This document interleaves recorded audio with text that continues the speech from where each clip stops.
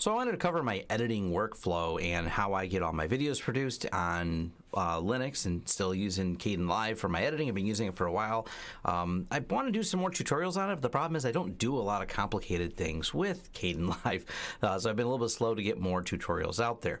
It's a wonderful video editor. It's really easy to use. It's very, very powerful, and I'm going to show you a little bit of like my editing setup and how I do things. Now I'm actually using right now OBS to record, so OBS is part of my workflow. I'm going to drag it in here so you can kind of see it. If you're not familiar with OBS, it's a pretty amazing program. It's free, it's cross-platform, so if you're a Windows user watching my videos, you go, how do you do your screencast and recording? OBS. You can use it in different platforms. Now, I have it set up with different views, like middle screen, left screen, right screen, and then I have 3 screens without me in it and 3 screens with me in it with the webcam here. So I got the webcam at the bottom, and because you're seeing OBS, it's not behind something. You're seeing some recursion of infinitely looking down into it. I record all my OBS streams in the Yeti microphone that I have up here. Been using it for a while. You can pick up a Yeti for pretty reasonably priced. This is the THX model. I think you can find these under $100 on eBay. I bought this one slightly used. It still came in a box. It said refurbished. Never had a problem with it, and I got it. I won the bid really cheap on eBay for them. So they're a really high quality camera, great for doing these voice recordings. And if you want to do YouTube videos, having good camera or having a good microphone, really important. The camera is just a standard Logitech. I can't remember the name of it. C720, I think. You can. They're not expensive. Nothing real special about it, and some lighting setup.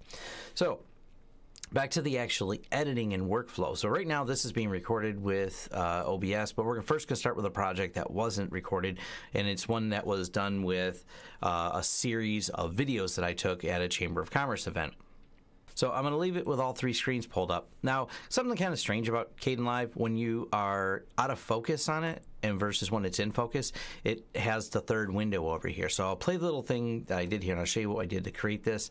So in my preview clips are still here in the middle, but I drag it so I have a big high-res screen over there to view the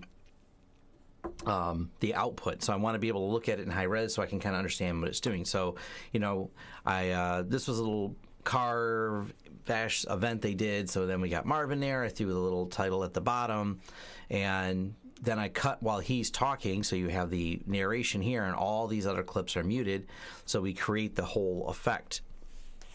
And what it's doing here is all the clips are named right in here. So I'll zoom into the middle screen now. And the way they got all these names was, and I just dragged them and dropped them in, I download all the clips right out of my camera. I play each clip and figure out which one's which, which one I should. So I had one that's called Bacon, Beer 2s. I took pictures of beer cans. The DJI ones, I don't need a name. I know DJI is my drone video. So I had 2 different drone shots that I included in this. And then I have one I labeled narration, and these 2, they were kind of useless, so they didn't even get named. They didn't even get dragged into the project. And then all you have to do from there, drag over the files, let them go on top of there, and then they're here. And then you can preview them and figure out, okay, where do I want to start? So I'm going to drag one way over here.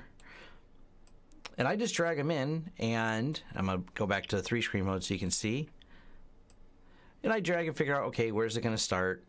And then I put that at the bottom track. That's going to be for the narration part. So that's this bottom track that you see here.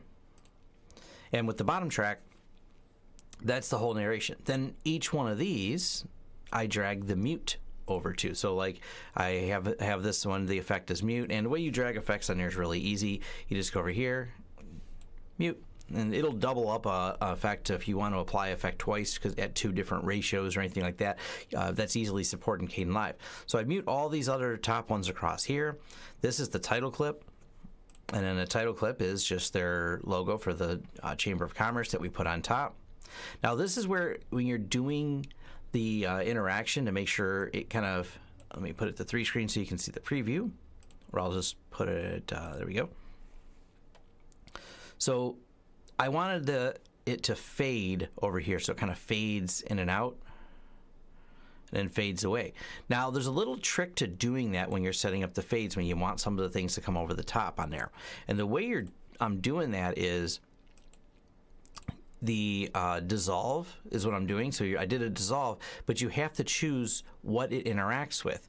So it's interacting with video 2 because video 2 is over the top of the narration video, but on the last part I have it interacting with video 1 because I want it to dissolve into that video because they're at different layers on there. So you got to make sure that, so this one dissolves there, this one dissolves there. Pretty easy to do. And then with the title clips, they are, I didn't name this one because there's only one, but there's multiple title clips where I want to put and overlay things on there. You just take and drag a PNG in here. I'm sorry, not drag it because it doesn't support drag and drop, but you add image, find the PNG, which I threw in there. Their logo is actually a PNG on their website. I just downloaded it and throw it in there. But you can use any other tools to create and manipulate the photos. Put the PNG in there, and then to give it some contrast, I just drew a rectangle with the rectangle tool up here. So you could just add a rectangle, and then you can set the color of the rectangle and the alpha blend on it. So I didn't want a solid rectangle. I wanted a semi-transparent, and then I wanted it underneath. So you can go up here to the top where it says Z-index and hit down, and it puts it at the very bottom. So let me cancel, so I don't really want to make that change to this. So it's pretty straightforward, and then you just drag a few fades in here. So I fade between all the different cuts as it goes through. And Marvin, you know, is doing the narration at the bottom. And when he mentions something, so I listen to the narration, and where he mentions things, I add at that point a shot of it. So he talks about the beer available at this event. So we cut to the beer scene. You know, other time it's when he's not saying anything that's visually relevant because he's talking with his hands a little bit. Then I'll reference back to the drone shot, and that's what these are here. So I can reference the shots I got there. He mentions the word bacon, so I reference to the bacon shot here. So it's pretty straightforward when I'm doing the editing, and you know, it's not real complicated. So I haven't done a lot of tutorials. It looks a little bit complicated, but all you do is drag it across timelines and doing there. I don't really do much more than some dissolve fades and things like that. It's just to get the point across, because you know, there's plenty of people who are really good at editing and really talented, and they do some amazing stuff. I just really haven't taken the time to do that because as long as I can get my YouTube videos done, I've kind of stopped and okay, that's good enough for now. Maybe I'll learn some advanced stuff later. Now, I'll show you a little bit of how we do the OBS ones. So when we do the OBS ones and say, nope, we're not going to save any changes on here, you'll notice that the video is split. And the reason why, and if you can see this, it says offset 5.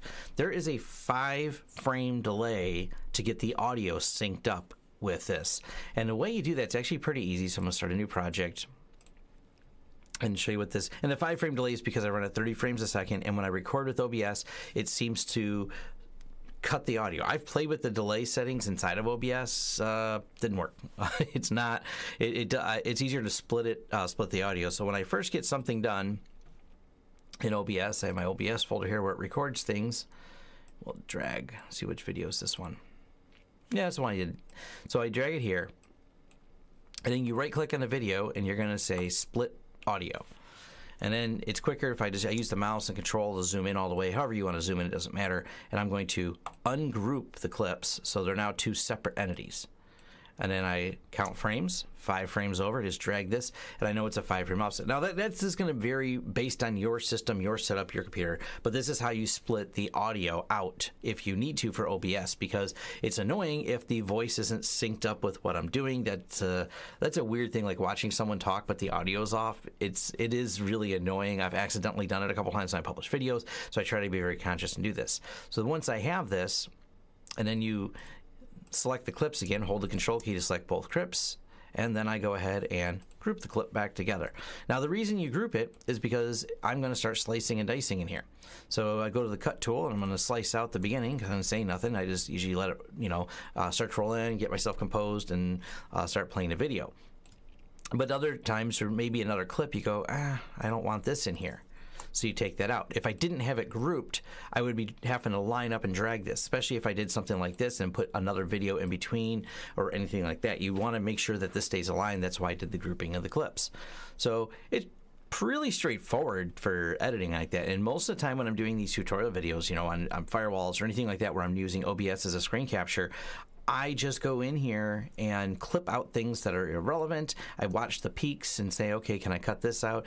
If I really paused or it's one of those things like, okay, I just got to take this part out.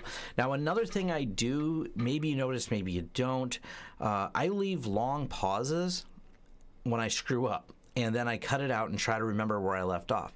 And I think I get it pretty accurate, but part of the quality testing I'm doing is going through here and making sure that, okay, is that good or not? Like, okay, I screwed that up, I said this wrong, so I'll leave a long pause so I don't have to start the video over, and that's how I know that's the edit point. The other option is going through and writing down the minutes and seconds of when I did something. The hardest part about that is when you start clipping things out at the beginning, you've now offset the minutes at the end. So kind of my recording tip, I do screw up. I don't just rip these, well, sometimes I do, if I get lucky, rip them in one set without any pauses, without any stopping, without any breaks. But a lot of times, there's pauses, there's breaks, there's me pausing to make sure I pull up a screen off to the other side and look at the specs. I sometimes put a couple notes if I have to read detailed specs or like a CV vulnerability or some really specific detail that I want to make sure I'm accurate on.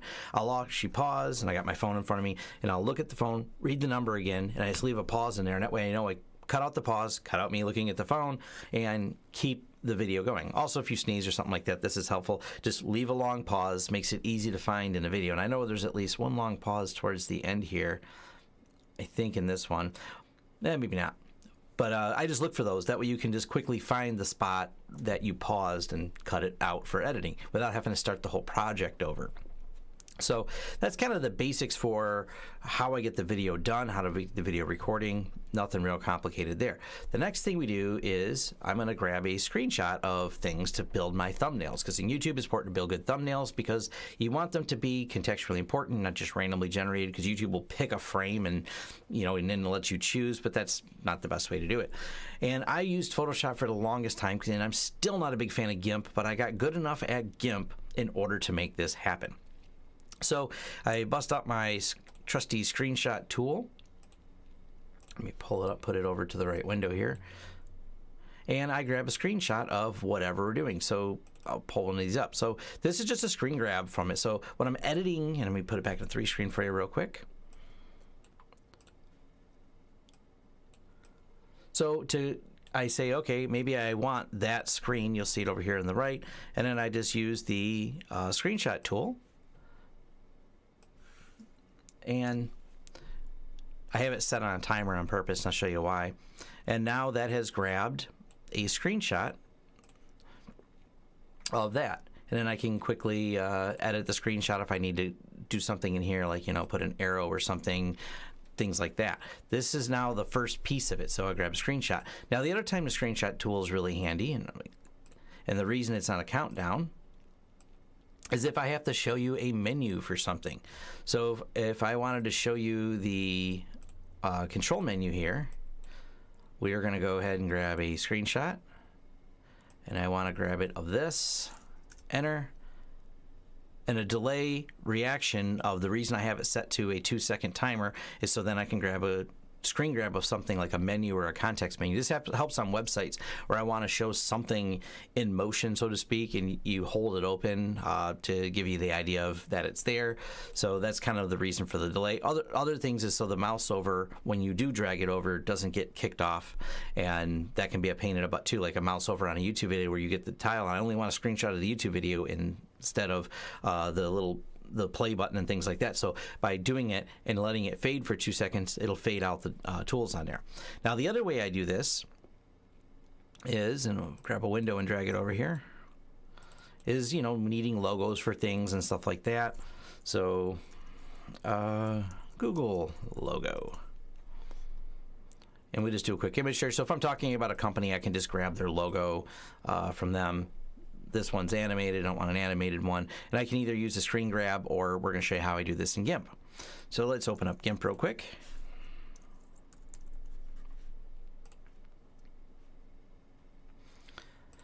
So I pretty much don't use Gimp for anything but this. So here's the clip I made for that Citron research video. And everything's just a series of layers. So I don't touch these top layers that I have in here. Let me make sure the webcam's out of the way. These top layers up here, I don't really mess with. So we're going to go ahead. Well, this one I see it says Citron exposes. That's the text layer. this is my logo. This is a bottom template, and then here's the clipboard 1, clipboard 2. So we're going to purge that clipboard, and if we want to edit the text, I just go down here, my video editing workflow. We'll actually do this video. Why not? Well, I can't really do the screen grab for it. Well, I could do some things. I'll do a couple things here to give you an idea. So my using Linux and Kdenlive. I gotta spell things right. Using Linux, we need some commas in here. Linux and comma Kdenlive, comma Gimp, comma what's the screen tool? Shutter. So I'll finish this. I'm just gonna make sure you guys have an idea. Now, along the way, in case it crashes, it seems to be pretty stable, but it doesn't crash often, so I'd save that. Now, occasionally I want to put more things in here, so we're actually going to downsize the text a bit like this, and put the word using here. Then I'll go down the bottom, using Gimp and Shutter. Pretty much the tools I use for almost all of my videos and everything. Oh, we got to add OBS in here. OBS, put a comma. All right. Now, eventually, I got to go pull the logos for those things. I kind of, like I said, I like having the logos on there. And this is where it gets pretty easy for doing this in Gimp. And normally I do this on my split screen. I'll just keep it all on one screen for you. But let's say we want the Kdenlive logo. Kdenlive.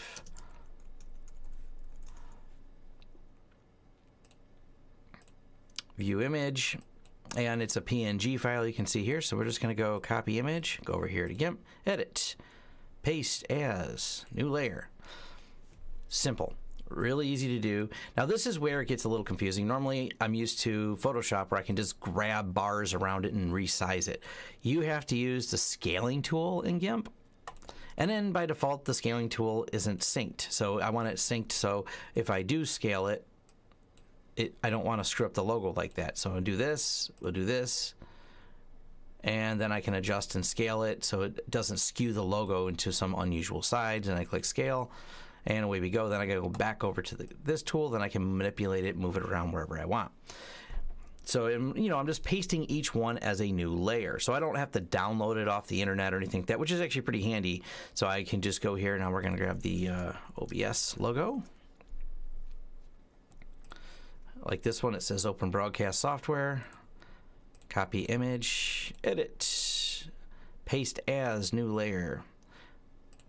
Oh, if someone knows a shortcut key to paste as new layer, let me know. Because I see how it there. Control-Shift-V pastes it, but it doesn't do it as a new layer. It doesn't do what I want it to do. So, yeah, that. So, one of those little details. If you know some shortcuts, if I'm doing something and you know, hey, Tom, there's a better way. Like I said, I'm still learning Gimp and still getting better at it. I want to keep everything in Linux as much as I can because Photoshop, really easy to do this, and I could do things so much faster in Photoshop, but I'm putting some effort in here to learn Gimp. So then we get the OBS logo, Shutter logo,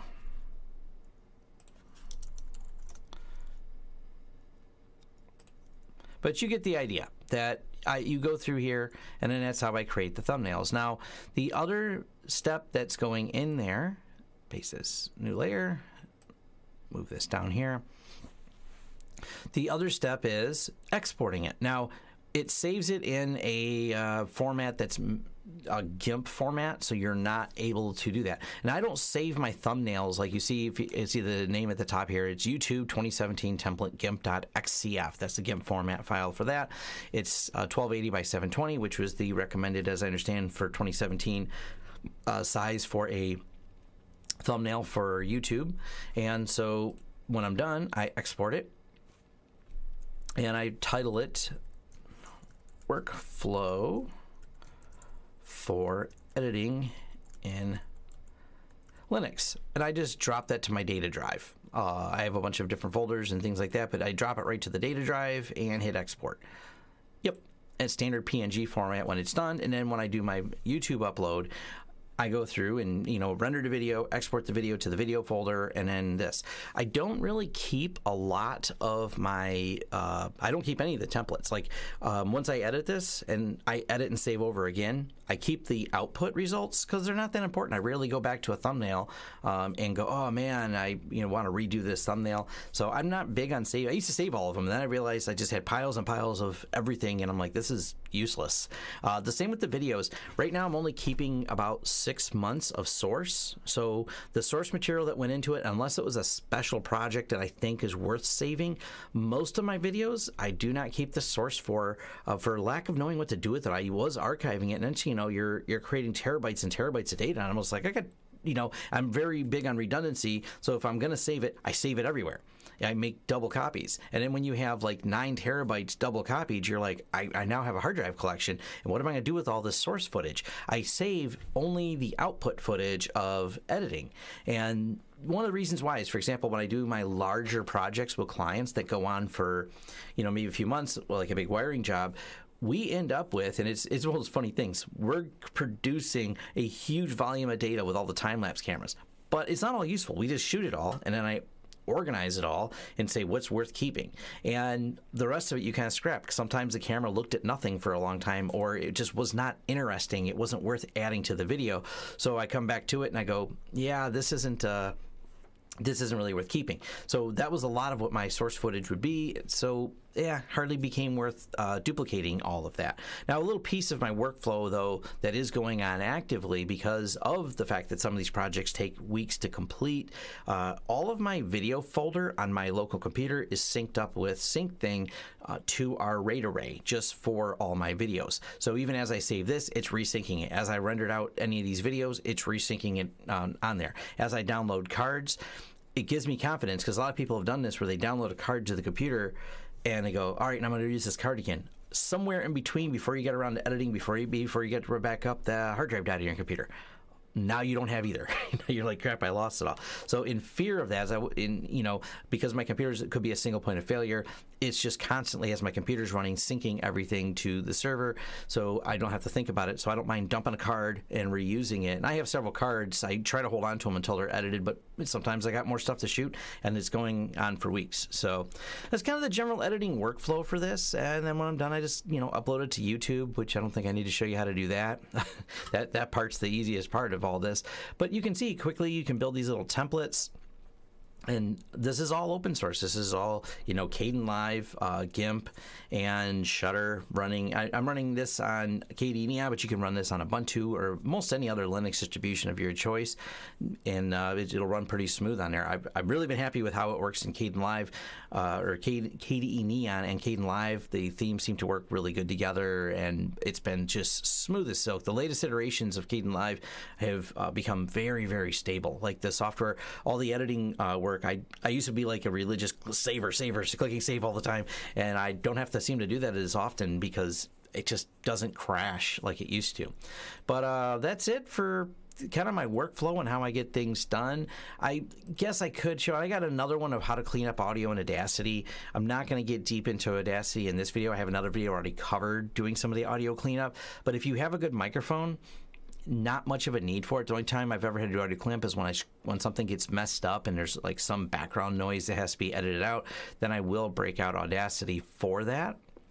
And but I did a separate video already on, so I'm not going to cover the topic again. But pro tip on Audacity is you can actually, it supports drag and drop, so you can actually take the video you edited and drag it right on top of Audacity, and it'll import just the audio. Then you can process it, export it, and in that video I believe I left the script, and I'll leave a link below to it, that you can re-merge from the command line and put them back together. Or you can, if you want, split out audio and then import it back as a second track. So I had some audio that was really tricky to edit, so I actually pre-processed the audio in Audacity and then merged it back together in Kdenlive. And you can drag audio files in Kdenlive, and they work just fine. So hopefully that gives you an idea of the editing I do. If you have questions, comments, or you think you'd like me to expand more on one thing, other than the little tutorial I gave you, that's my basic usage of Gimp. I have not gotten much better than that at it. It's a lot for me to learn still, because after using Photoshop for at least 15 years, maybe longer, probably longer. I think I started Photoshop, it's 2017, so I started learning Photoshop like 99, 98. So after spending that many years in Photoshop, it's not that it's GIMP just, it's a very different environment. So I've done everything I can to make it a little bit more photo, like find all the equivalencies. And that's usually what I do is I start with how to do this in GIMP like Photoshop and some of the YouTube searches. There's a few YouTubers out there that have some great GIMP tutorials that are really well done, and they know GIMP very, very well. So look for those if you're finding. You can usually find a good tutorial on GIMP of how to get something done. And but this is the basics of, I figured out how to do the layers. I figured out how to right click and drag in there so I can quickly create the thumbnails and get processing done. This also allows me to get videos done really fast because I don't have to spend a ton of time jumping between virtual machines like I did before with, okay, I got to spin up my virtual machine just so I can run Photoshop so I can get a thumbnail made. You know, anything that adds to my workflow time, cuts down time that's just not as productive. So, but happy to get it all in here. All right, well, thanks for watching. If you like the content here, like and subscribe, and have a great day.